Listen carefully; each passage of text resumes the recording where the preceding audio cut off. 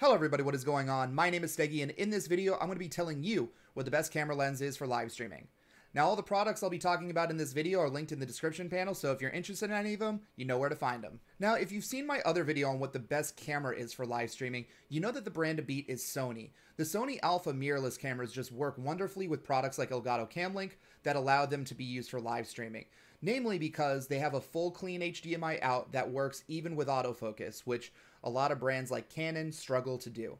And it's also very easy to find cheap dummy batteries out there so you can power these cameras indefinitely when you're plugging them into a power source. Now, since the release of this video, I've received a ton of questions on what lens I recommend for the Sony cameras. And, in general, there seems to be a lot of questions and misconceptions about lenses because it can be quite daunting to a new user of what the right lens to buy is. And so we're going to go over all the things you need to know in this video. Now, the two main things I'll be discussing in this video are focal length and aperture.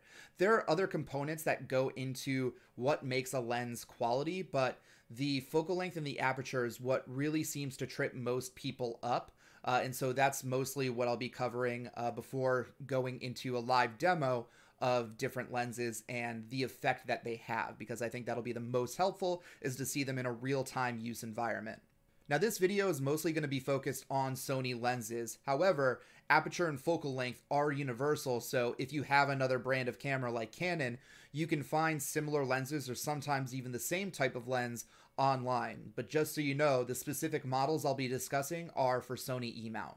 For this video, I'll be using the Sony a5100 mirrorless camera. It's a wonderful entry-level mirrorless camera that's around $400 if you find it on sale, and outputs full 1080p 60, which I'm recording this video in.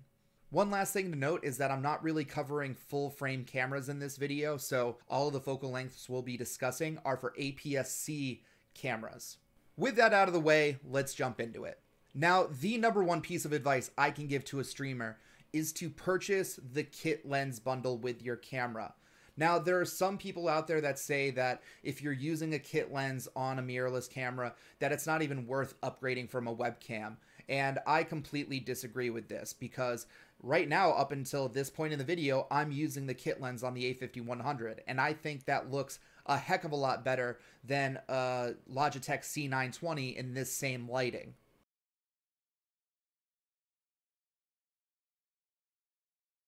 And one of the biggest benefits of a mirrorless camera are the interchangeable lenses, which means you can upgrade to those lenses at a later time once you learn what you need.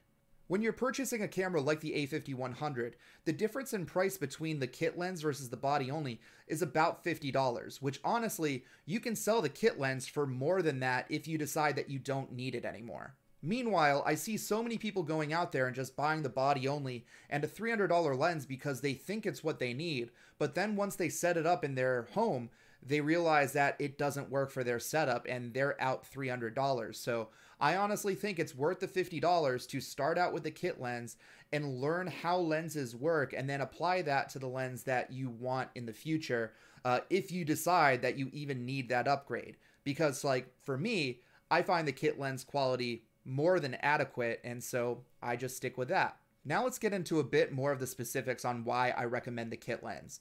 So this is the lens that I'm using right now. This is the Sony 16 to 50mm lens. So what's important about this lens is that it is a zoom lens, which means I can go from this view, which is 16mm here, and I can go all the way to 50mm, which is right here. So I have that choice of simply zooming in my lens as I need to, depending on what my setup is, which is really useful. Now, why is this so important? Well, if you want to upgrade your lens and take your quality to the next level, 9 times out of 10, you're going to be purchasing a prime lens. Now, a prime lens means that it only has one focal length. So an example would be the 35mm 1.8. Now, you only have one focal length to choose from, which means if I want to get this camera closer to my face, I would have to physically move it closer to me because I don't have that zooming option. So this is the number one mistake I see people make because they'll buy a lens like the 35mm, which to demonstrate on this lens is This is 36 millimeters, so it's basically the same thing. And so this, to me, is a little too close for my personal liking. And so there will be people out there who will buy this lens and then they put it on and they're like, wow, this is way too close. I can't see the rest of my room behind me. What's the problem here? And that's it, because this is a more zoomed in lens and it stays that way. So the second factor you want to pay attention to when you're purchasing a lens is the maximum aperture, because this is going to determine how much background blur you're going to have in the picture behind you. And so to a lot of streamers, that's a very important thing to have in a lens. That's why they're spending several $100s, because they want that nice quality of a blurry background and sharp subject. And you need a wider aperture in order to do that. So it's sort of like the rules of golf, where the smaller the F number is, the wider and more shallow the aperture will be. So this lens right here is an f3.5 right now, and so everything's roughly in focus. I mean, the background's a little bit blurry, but not that crazy. And so we have lenses like the 35mm f1.8, which will be considerably more shallow, and so it'll have a much blurrier background. The problem is, like I said, the equivalent of this, because this is a 35, your lens is going to look like this right here. And so that's something you have to keep in mind. So in this test here, I've got my camera 30 inches away from me on this IKEA Linman desk. So at 30 inches, this is what 16mm looks like, and you just saw what 35mm looks like. So for people who use this type of lens, they're usually going to offset where they put their camera like a tripod in the corner of their room, which I'll get into in a bit. So now I think it's a great time to start the real world lens tests. And so like I said, this camera is 30 inches away from me, so I think the best thing to do here is to just start swapping lenses on this camera so you can see the different effects they have, both in terms of how zoomed in they are and how blurry the background gets. Just so you know, if I get this 10 to 18 lens, you know exactly what the effect of this lens is going to be, so you're not in for any nasty surprises. So to make clear one more time, this is the kit lens 16mm to 50mm f3.5 to 5.6 lens, and this is at the 16mm fully zoomed out picture. This is the Sigma 16mm f1.4 lens for Sony cameras. Now, this is the same exact field of view as the last lens, because this is a 16mm lens, and so is the 16 to 50 Sony lens if you have it zoomed out to its widest. So this is the point I'm trying to make here. Now, what you might notice is that the background behind me is a lot blurrier than the other lens, and that's because of that f1.4 aperture. So when I switched this lens, I was able to dial the aperture from 3.5 all the way down to f1.4, which makes the background blurry. And what it also allowed me to do was turn down my ISO, because I was previously at 1000 and now I'm only at ISO 160, which is going to give me a cleaner picture. This is a Sony 35mm f1.8 lens. Now, as you saw earlier when I zoomed in the kit lens, this is how zoomed in this lens will be, and I can't change this unless I physically move it. So, like I said, right now it's 30 inches away from me, just like the camera's been for this entire video. What you might notice is that the background behind me is much blurrier than even the Sigma 16mm lens before.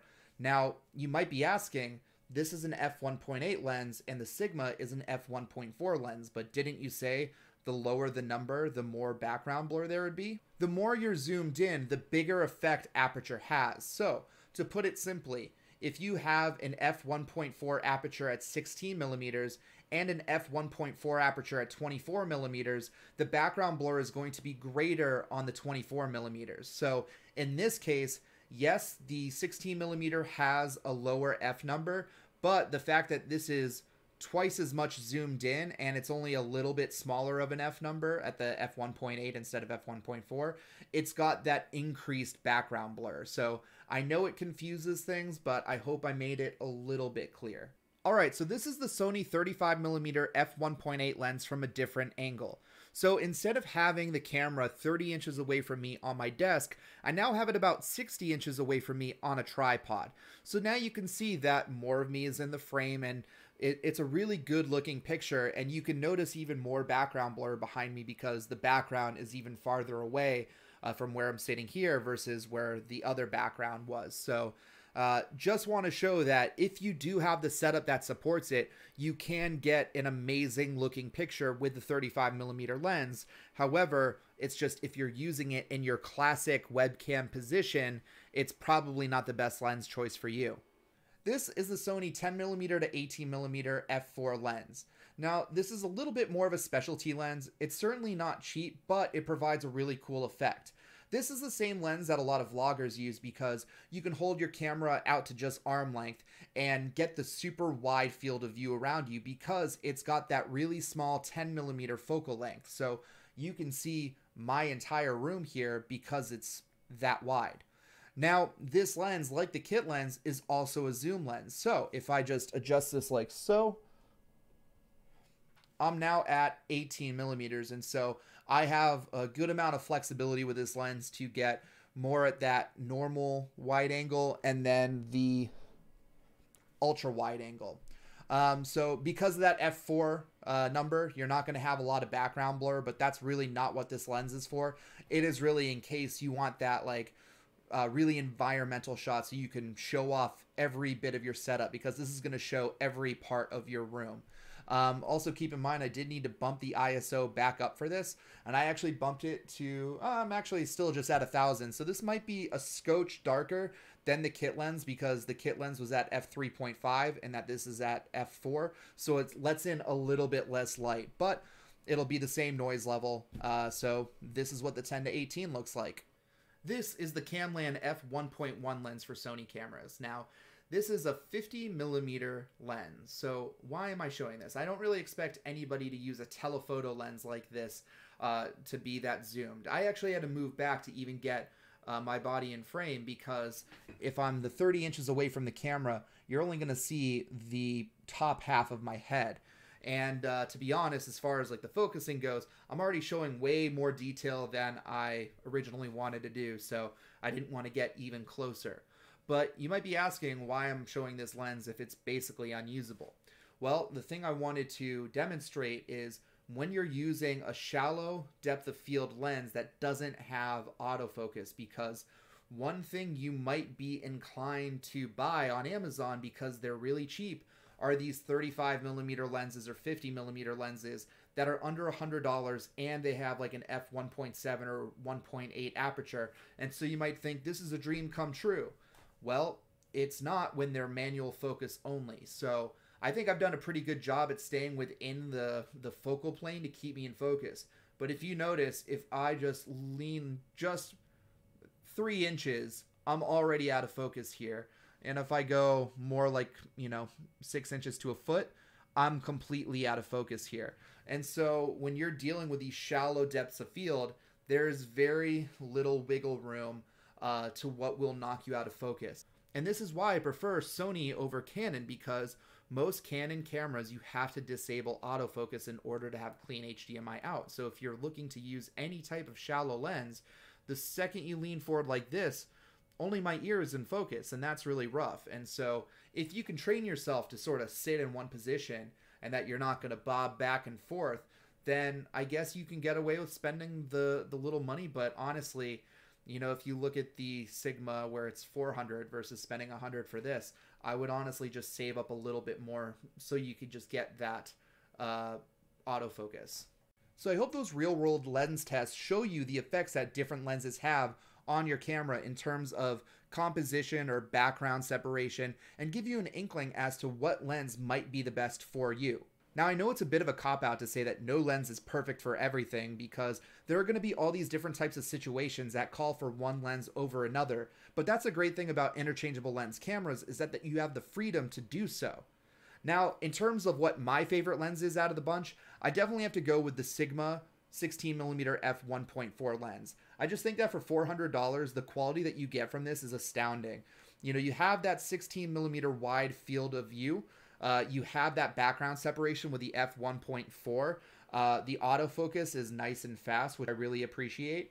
And it's just usable for the typical camera behind your monitor setup, which I think most people are going to go with. So, I think that if you pair this with a camera like the Sony a50-100, you're in for a fantastic quality stream.